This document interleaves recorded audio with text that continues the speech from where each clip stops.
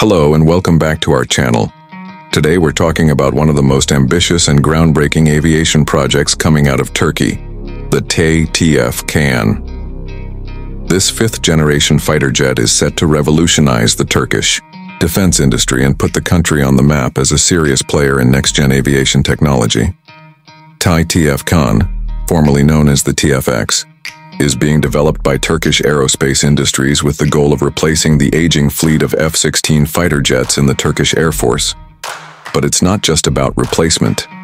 This aircraft is designed to be a symbol of national pride, technological independence, and advanced engineering. The TF KAAN is Turkey's answer to modern air warfare, competing in the same league as the American F-35 and the Russian Su-57.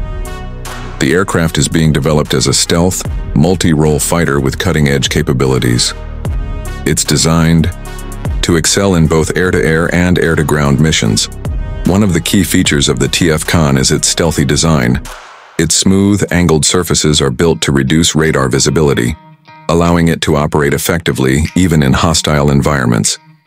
With internal weapons bays, low observable materials, and high maneuverability, TF KAAN is tailored for modern combat scenarios. Under the hood, it's expected to feature twin engines capable of supersonic speeds without afterburners, also known as supercruise. This gives the aircraft a massive tactical edge, enabling it to strike quickly and escape detection. The avionics suite is also being designed with the latest in artificial intelligence, sensor fusion, and electronic warfare systems, providing the pilot with maximum situational awareness and survivability. What sets the TAI TF KAAN apart from other similar projects is that it is entirely indigenous. Turkey aims to develop every major component within the country, including the radar, engine, avionics, and flight control systems. This move is not just about technological progress, but also about strategic autonomy. Being able to produce a fifth-generation fighter independently means Turkey won't have to rely on foreign powers for its most critical defense needs. The prototype of TF KAAN has already made headlines with its impressive design and advanced testing. The first taxi tests and ground runs were successfully completed, and the aircraft is preparing for its maiden flight.